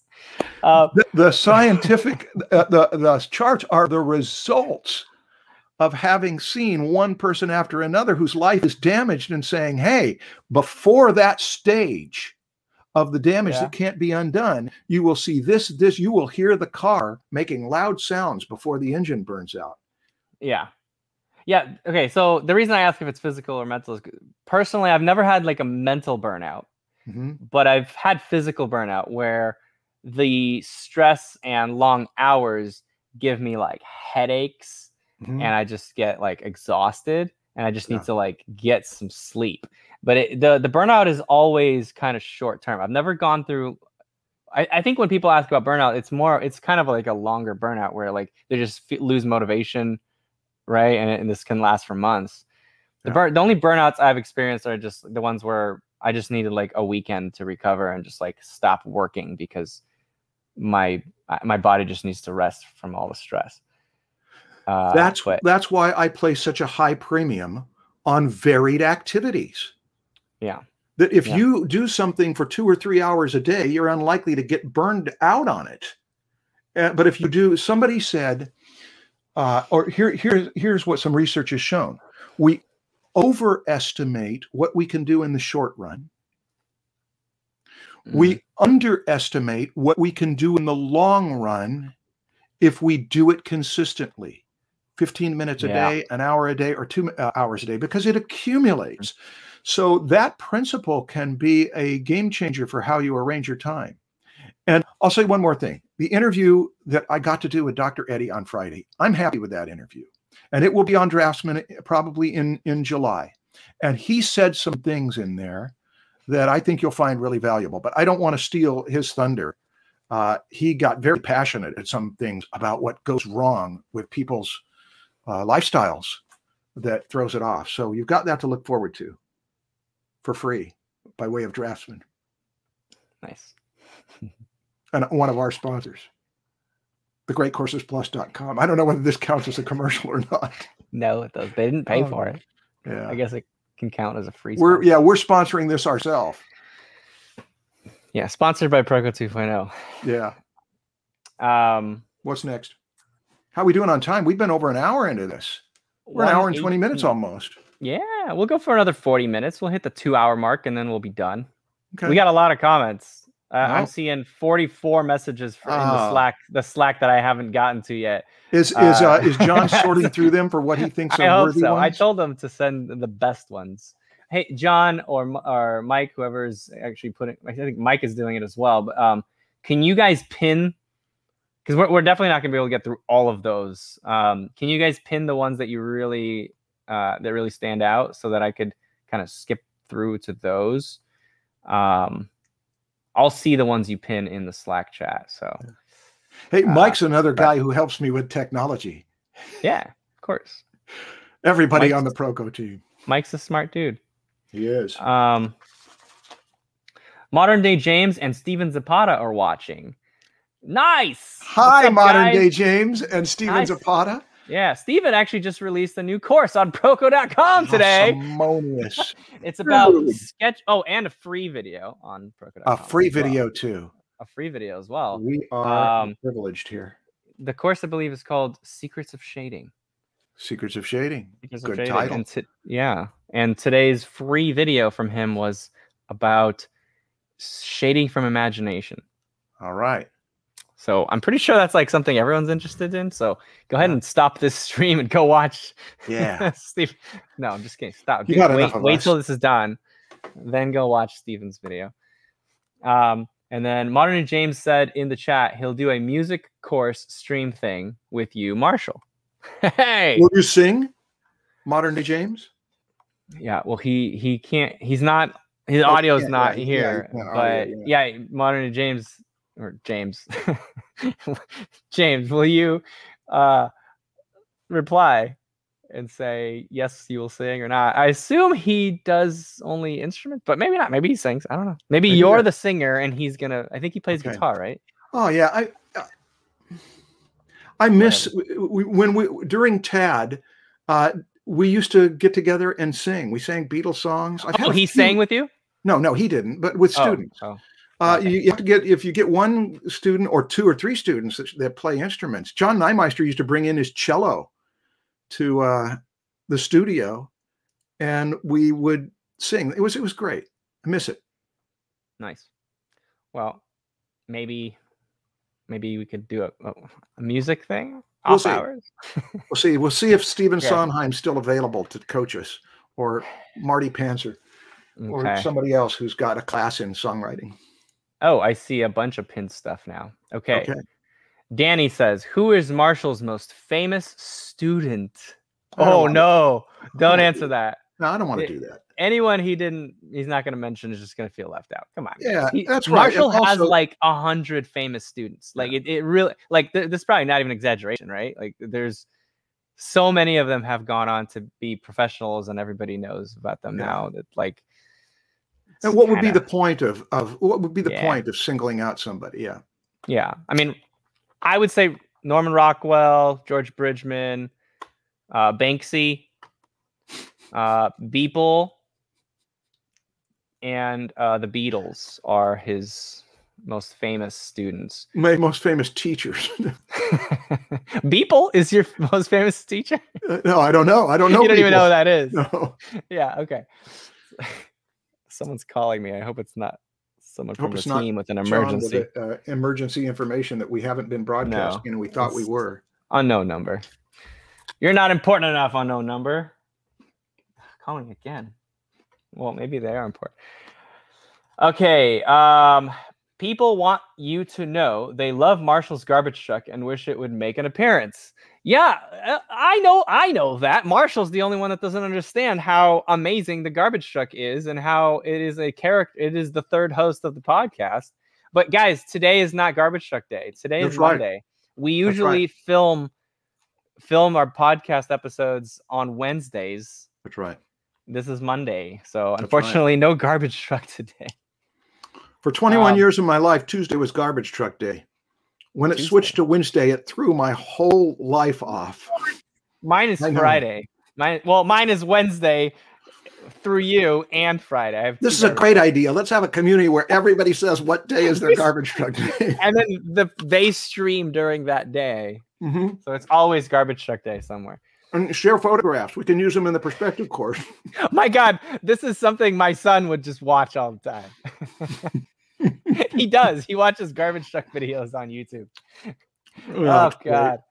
Okay. Hi, Marshall Stan. Thank you so much for everything you do. I learned so much thanks to you. Do you have an opinion about how other cultures compare to American art teaching? Do you think other traditions are mostly similar? Japanese, Korean, Chinese, Italian, Spanish, French, etc. Or are there some key differences? Do you think there are specific things where a particular culture is better at? For example, if you want to learn X, look at this specific country. Thank you again. Probably, yeah. I mean, I don't know much about, I know about like the Russian art schools, some of the European ones. I know that the difference with the Russian academy, like the Repin Academy, is that they don't demonstrate nearly as much as like in American art schools, where it's like the teacher is pretty much just like expected to be demoing half of the time, and then when you walk around, you're supposed to sit and like actually draw on the person's stuff and demonstrate to them what they need. I mean, the people that I've talked to said that at the Russian Academy, they just walk around and they give you verbal advice because they want you to fix it on your own. You have to figure out how to fix it. And so they just kind of guide you with words.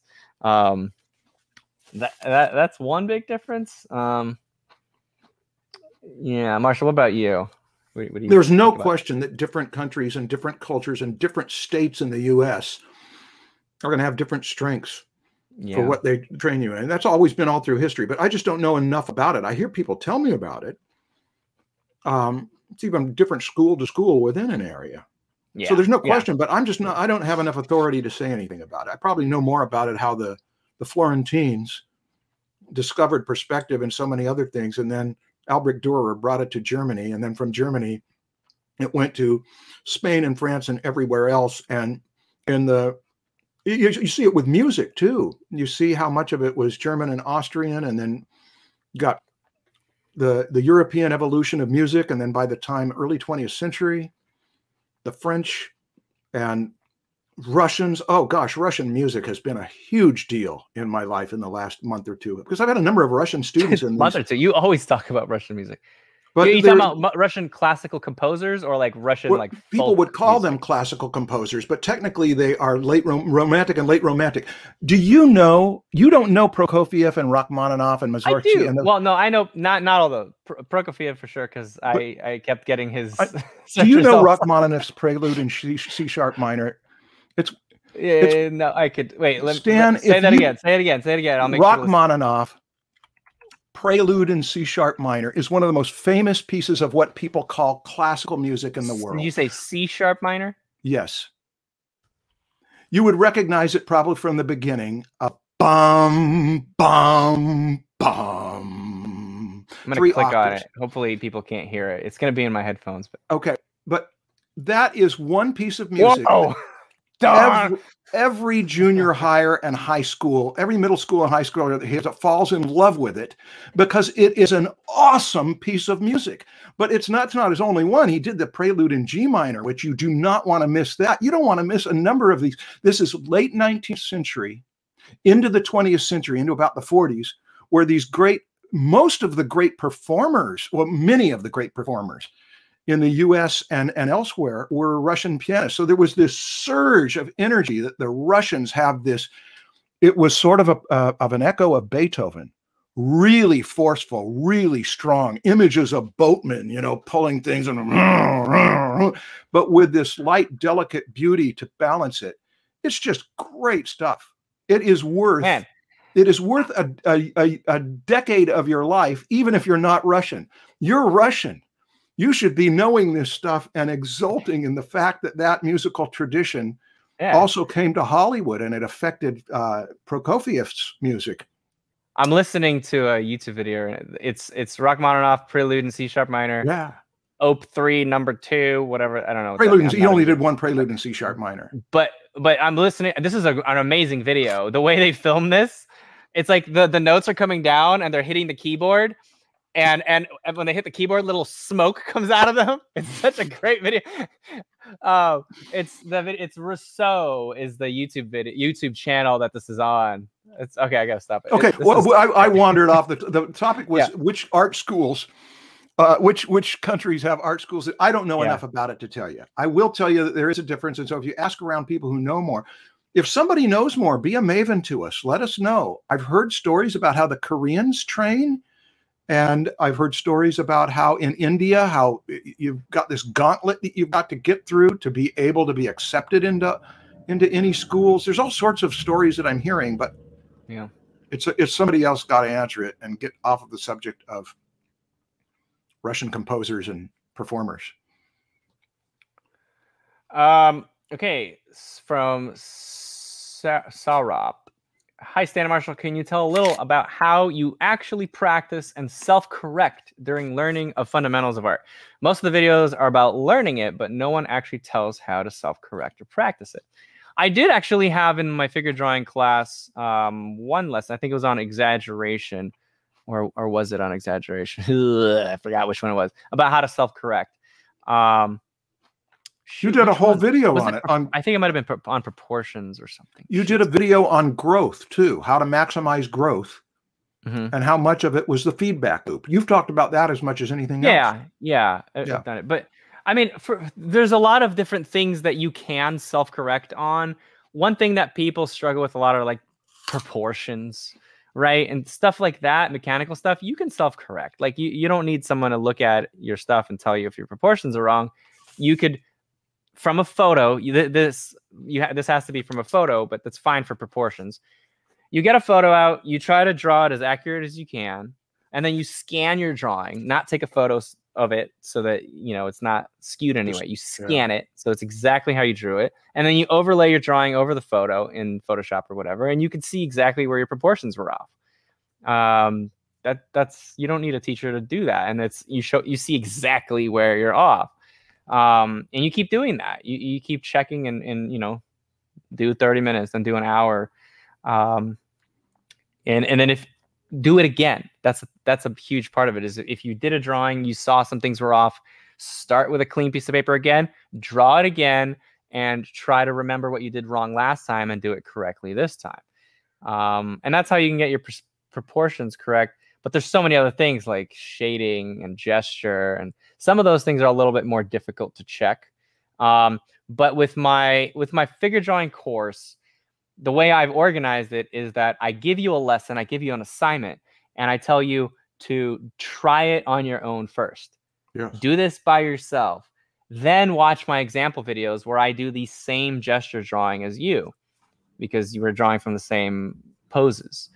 And then you can check your work based on my example drawings. A lot of people I know, because they submit their drawings, and I'll see that it's really just a copy of my example. It's not a gesture drawing from the photo. It's a gesture drawing from my gesture drawing. And that's not how you're going to learn. You need to, the difficult part about gesture is solving it, looking at a photo of a real person and drawing it as a gesture. That's the problem you're trying to solve. And so my example videos are there to help you self-correct. So you could look at your gesture, look at mine, compare, move on to the next one. Yeah, but Marshall. Proportion is such an easy way to objectify whether it's right or wrong.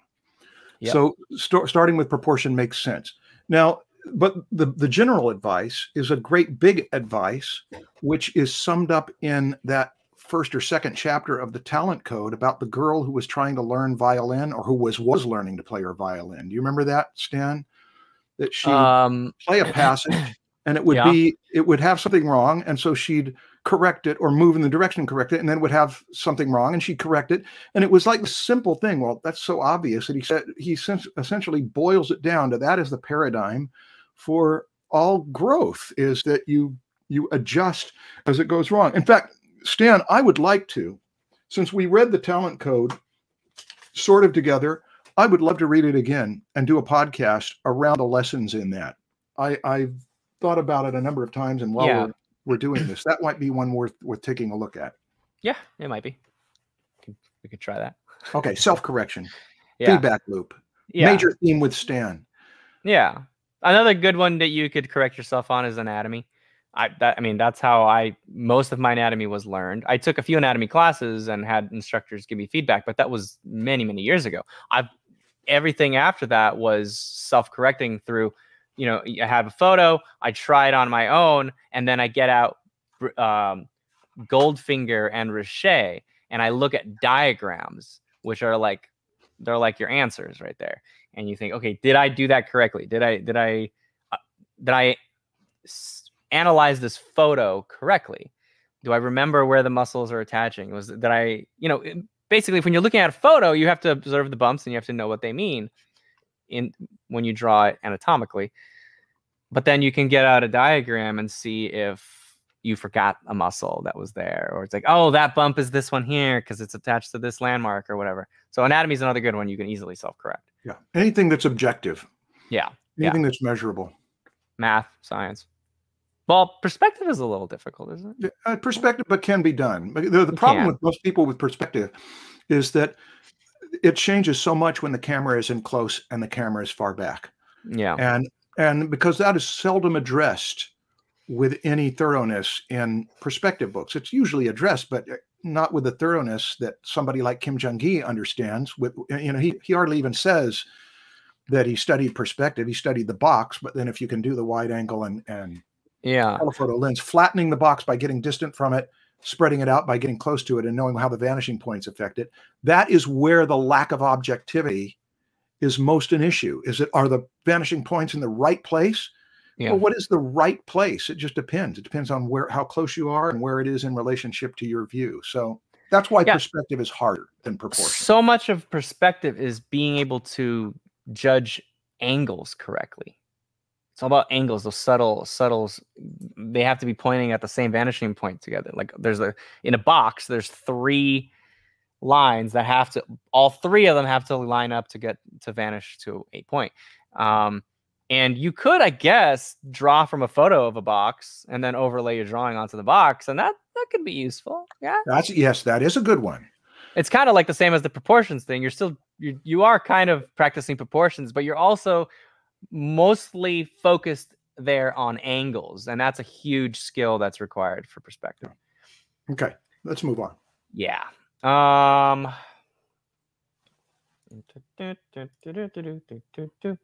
Good afternoon, gentlemen. At what point in an artist's development do you think he or she should reduce their focus on the fundamentals, obviously without totally abandoning them, and start focusing on a personal style? Thanks so much to you both. You're the best, especially Stan. Interesting. It's like asking, what age should you choose to go through adolescence? It kind of happens when it's something that happens from within. It's that I feel like I need more of this. Your body will go through adolescence, and you will find your style as you're working on fundamentals by what is style? It's the way you draw. Yeah. You prefer one way over another way by looking at how different people do it and picking up bits of style. But it can come very naturally if you're just doing the work. I don't know. I don't know. The question was, at what point? Yeah. At what point? 30 of the way through is the point that you should start.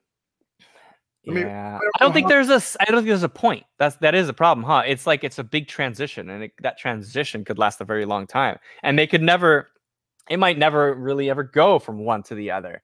You might still have a little bit of fundamentals study in 20 years from now, right? But you're just a little more focused on style.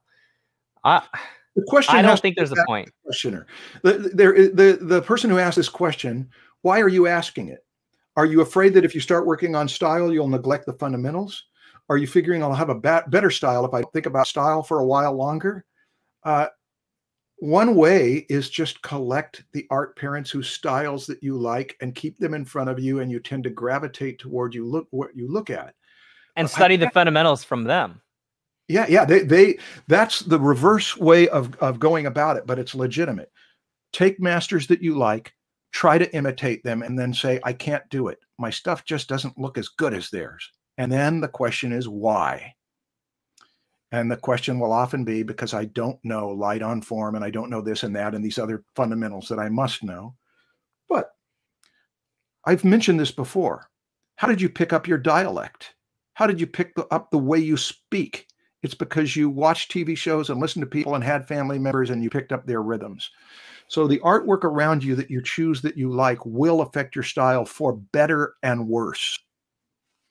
But style is something that perhaps a third or a halfway through your general training, that you can consciously start saying, I want to work in this style more. But I have seen it work fine the other way around, that you start with a style and you're locked into that early. I want to do comic book characters of this style. I want to do anime of this style. And then as you want to make it better and better, you seek out those fundamentals after you've chosen the style.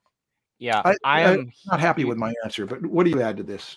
I totally agree. I'm huge on personal projects, And so if you are really excited about, like what Marshall said, just, you know, doing some, did you say manga characters or what? Yeah, whatever you love. Whatever it is. Yeah, you're really into some very, very specific thing, and you want to do work on a project where you're doing this.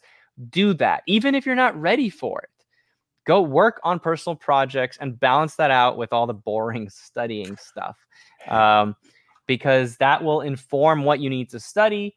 And then when you study, you then can apply it to real projects that you're excited about. And that study stuff will stick better because you now applied it in real life to a real thing that you're really excited about.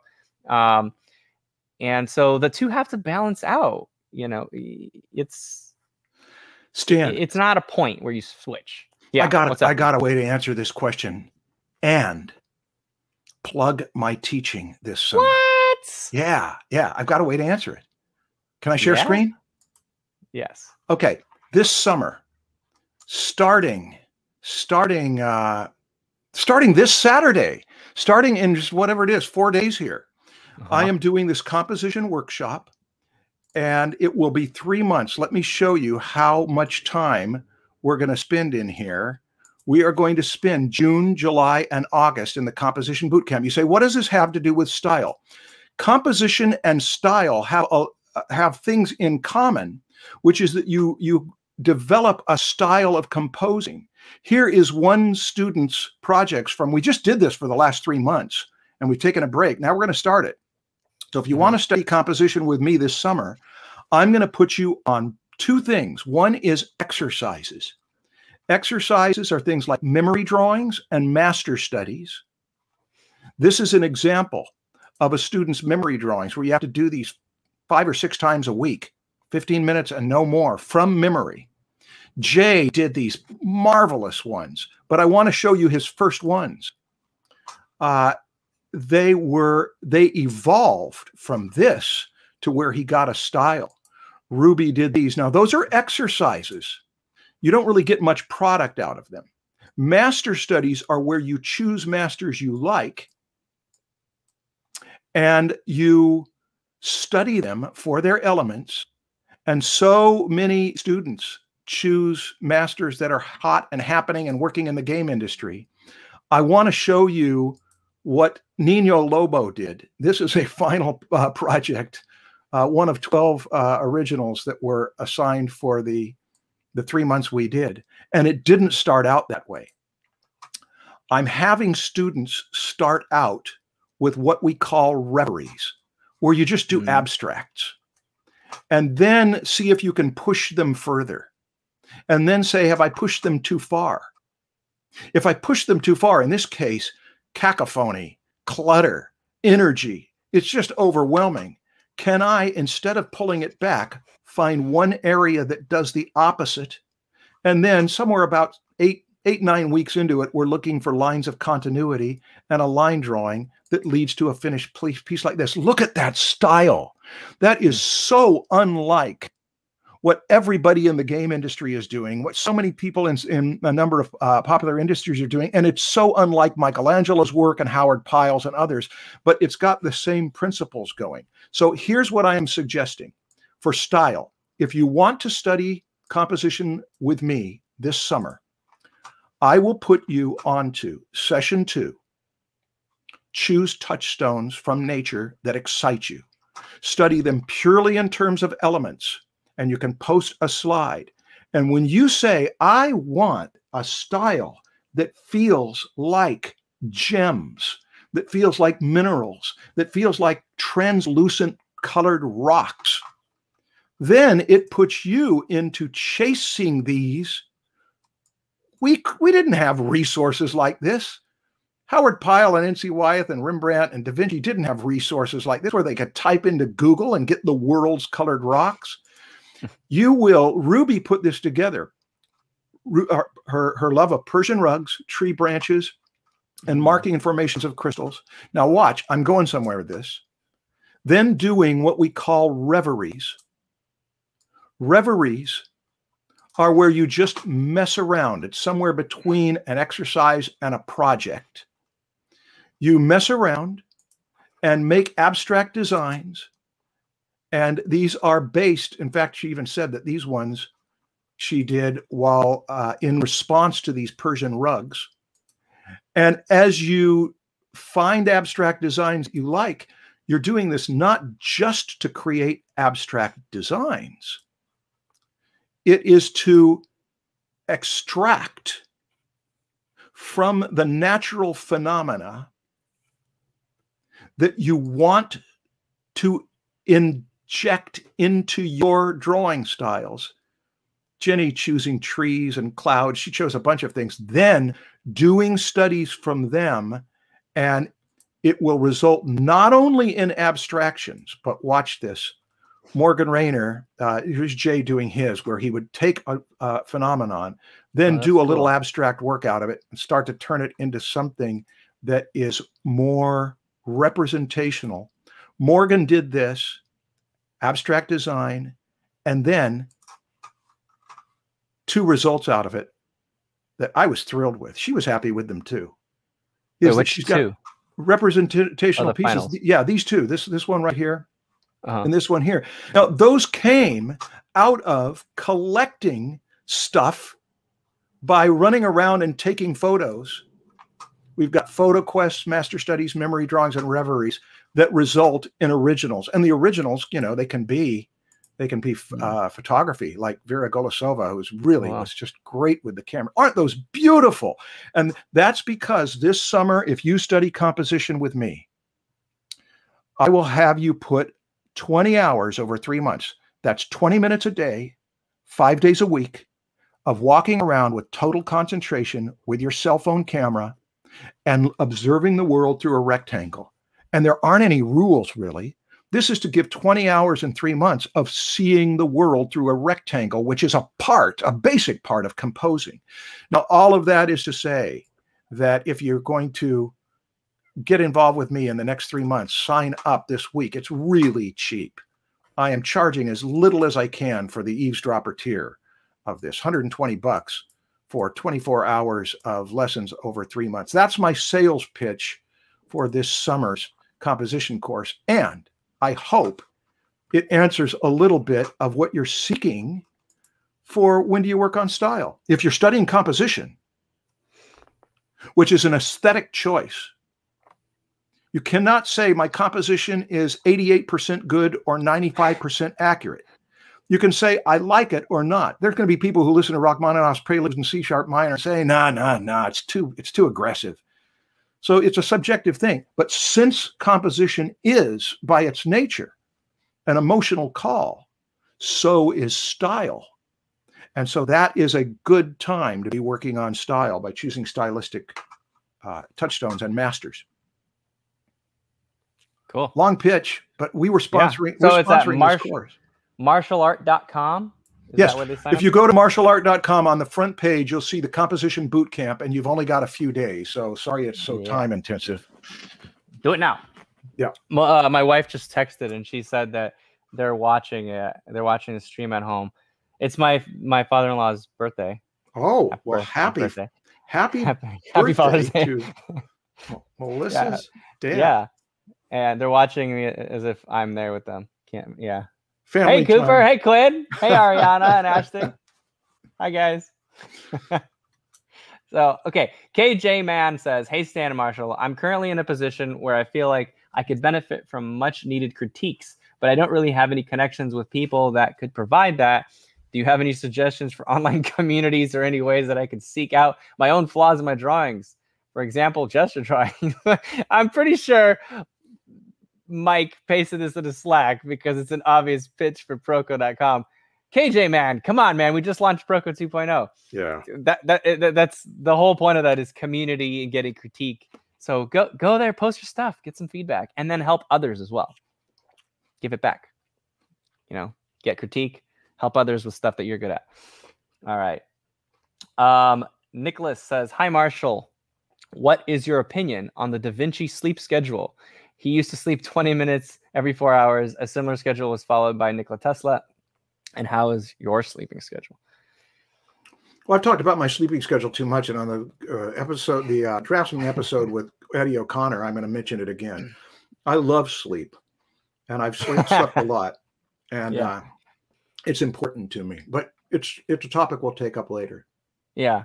I've heard of that sleep schedule, and there was a guy, a blogger I used to follow, Steve Pavlina, and he did a whole year of this schedule where he tried it. And I think the conclusion to what his experiment was that he felt great. Like after the first, I don't know, month or two of having his body adapt to this new sleep schedule, after that, he was adapted, he was fine, and he felt great. He was obviously he didn't sleep nearly as much as he was when he was doing one sleep shift per day. Describe it. I didn't understand that. 20 minutes every what? Every 4 hours you sleep for 20 minutes, and you do that forever. You never have like an 8-hour cycle. You sleep for 20 minutes, then you're awake for 4 hours. Sleep for 20 minutes, awake for 4 hours, and that's you only end up sleeping. I don't remember what that adds up to, but it's a much less than 8 hours a day. And you have the same amount of energy, whatever. I don't know what the science is behind it, but the conclusion to that experiment to him was that he felt fine. He was very productive, mentally, no effect, physically, no effect. He felt great, but huge social consequences. He couldn't, he had a family, and he had to, if they're out in like my family, we went to Legoland yesterday. Like, if he has to take a nap every 4 hours, he has to go out to the parking lot and sleep in the car while his family's at Legoland for 20 minutes and then come back. It's just weird. Like, socially, it's just really difficult and challenging. And to him, he stopped it because his social life was important to him, and it was just too much of a hassle to do that sort of thing. So you also might want to consult with someone who knows the research too. Yeah. Because anything that's got a title on it, like the Da Vinci sleep schedule, sounds like a marketing thing.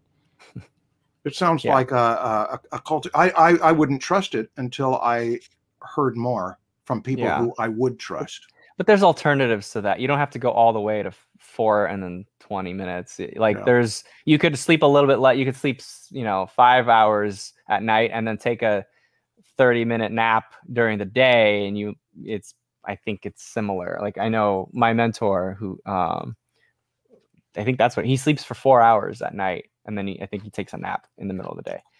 Dr. Eddie's going to talk about sleep. Okay. Anyway, next question here. This comes from Carlos. Is it really useful to learn how to draw at hand instead of drawing digitally? Using Control-Z frequently will make me less thoughtful of my drawing somehow. I don't think it's Control-Z. I don't think it's Control-Z that will make you do that. I think just the ability to use another tool is just a good thing. Whether you're drawing, even if you're drawing with a pencil, I think learning digitally is beneficial as well to drawing with a pencil. I think just being more versatile in the tools you use is good for you. So no, I don't think Control-Z is that bad. Marshall, what do you think? I think this is one of those questions that we need one of those little panels of buttons that you push this button to give you the answer that we've answered so many times, which is you just use both and be aware when you're overdoing one because it's got a bad consequence. Yeah. And don't, if you notice yourself pressing Control-Z 15 times between every single stroke, you obviously have a problem. But you can have the same, but you can have the same problem drawing in pencil, where you erase every single line you put down because you're trying to get the right, you could have a similar problem. So these kinds of things, they happen within any part of your training or the use of your tools. There's a wrong way to use a tool, and there is a right way for you. Pressing Control-Z 15 times could end up being a good thing for you. It's your style. And so, but you recognize if you think this is a problem, then stop pressing Control-Z so many times. Take the button off. Take the Z button off your keyboard. I've heard people do that until you stop, get that habit out of there. But yeah, more cross training in general, I think is good. I think so too. Oh, wow. They just pinned a whole bunch of comments. Okay. How are we going to do this in the amount of time that we've got? We got 5 minutes. Let's just do a few more and then. Okay. Yeah. Sean says, what would your ideal entry to this month's Proko challenge look like? Or how would you design your entry? I'm not the judge. I'm not the judge, so I'm not the guy to what is answer. this week's Proko challenge? It's this month's Proko This challenge. month. What is it? Karla Ortiz is the judge, and it's my life as a movie poster. So if there was a movie being made about your life, you have to now create a movie poster for that movie. And yeah, the judging criteria is on the page. Go to Proko.com/party, and then somewhere in there is the judge. But anyway, or it's the link to the challenge. You could also go to the Proko.com, go to lessons, and then you'll find the challenge there. Proko.com/challenge is the short code. And Karla has her criteria, but there's 20 different winners. And so there's some of the sponsors are also giving prizes, and they're going to have their own criteria. Also, we give out impromptu prizes, which is just kind of like, this one's really funny, so it deserves a prize. Or this one is obnoxious. So here you go, obnoxious entry. Just surprise us, entertain us, impress us, stand out, be yourself, and be awesome. And there's no ideal. I think it's one of the best Proko challenges, one of the best challenges I've ever heard. When Christian messaged me and said, here's what the Proko challenge, I thought, what a great idea. It's got so many things going for it. One is that the variety, you can include your family or not include your family. You can you can do like when any movie poster. Some movie posters are named. Some movies are named for where they take place. Badlands. So yeah, it's like I can just choose my arena where I've lived or the many places I've lived. You can choose the person who's most important to you. You can choose your career. What are you going to put on that movie poster? But the thing that's exciting about it is that this is the perfect balance between what the world is going to be interested in because it's a movie poster a movie they want to see. And then the other thing, which is that it's my life. There is a sense of ownership and autonomy that I get to make the choice of how I'm going to present my visual autobiography. I loved the idea. Yeah, it's great. I think Karla is the one that came up with it. And we're like, I mean, when I heard it, I was like, that is brilliant. How come nobody's done that before? I think this is also my favorite prompt as well, and it came at a perfect time because this is a much longer challenge. I think we gave people 6 weeks. There's still like three weeks, maybe even 3 weeks I think left to do it. So if you get or 2, but there's plenty of time. So if you guys want to participate, we're giving away like $13,000 worth of prizes. Wow. There's a lot of prizes. So Proko.com/challenge. There's another thing I would throw into it, and that this gives you an opportunity to start looking at the history of movie posters, which you will be surprised how in the 1920s and 30s and 40s and into the 50s, movie posters were in some ways just awful. They were so on the nose. They were so obvious. They had big claims for it. Movie poster design started to evolve in the 70s. True Struzan was a big part of that. And then when the industry almost collapsed around the lack of drawing and inventive talent, as Drew addressed, it started to become photo montages. But just looking at a spectrum of 100 years of posters, and also go to like Toulouse-Lautrec and theater posters from France and other things, studying posters to see the great range of how people did it can give you inspiration about how you might do a different take on a movie poster rather than all the ones that in the last 10 years have been so much of a kind. So this got 2 things going. It's your project, but it also can get you in touch with posters have a need to read rapidly rather than like a book illustration. Cool. I think this is a great place to conclude it. So thank you guys so much. We're at exactly 2 hours-ish right now.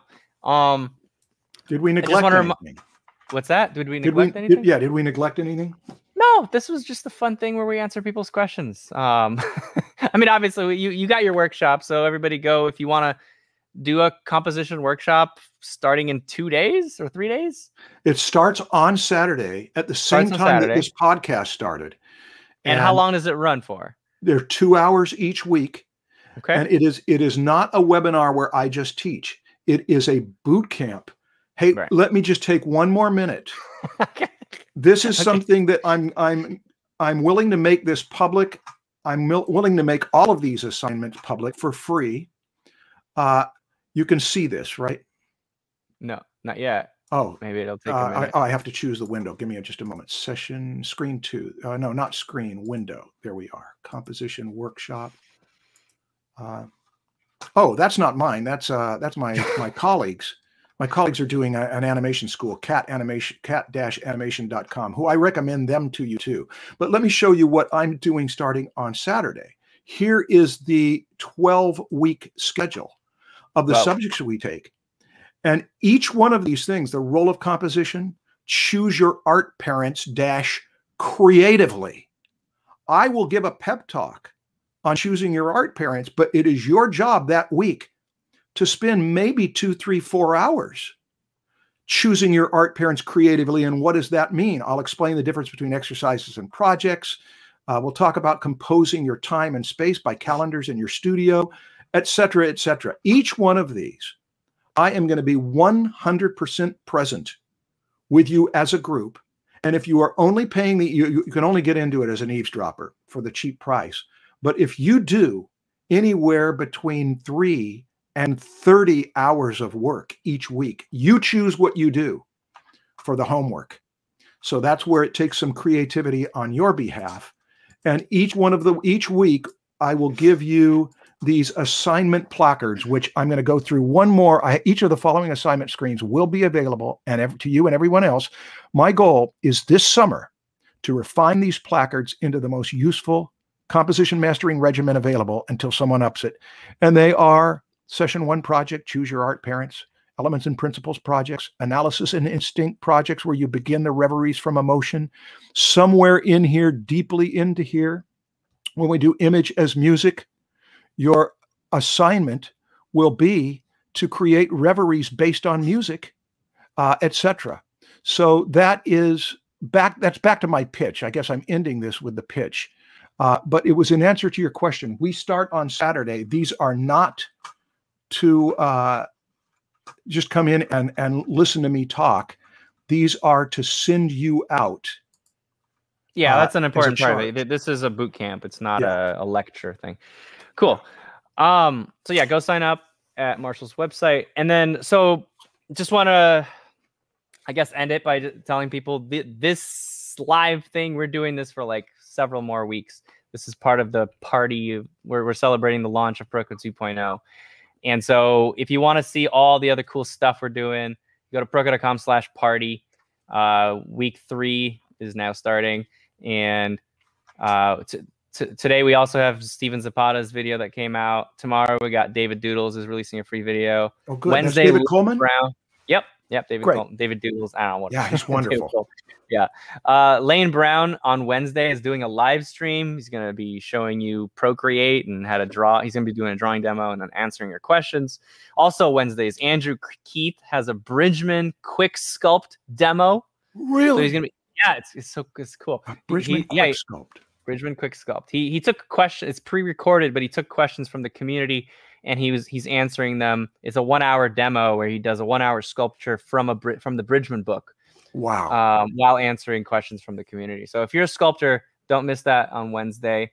Thursday, SLEW is doing something special on his channel. And then Friday, Jeremy Cranford is answering questions about work, mostly portfolio reviews for, working in video games as an artist. Great. And then I'm also doing a live stream on Friday. Okay. Anyway, lots of stuff. And then we keep doing this for like 3 more weeks. Thanks, Marshall. Wow. Stan, it's wonderful. Thank you. Yeah. Okay. Thank you, everybody. This is it. I can't end this. I think John has to do it. So, John, give us 15 more seconds to be awkward for a little bit. And I don't know what we're going to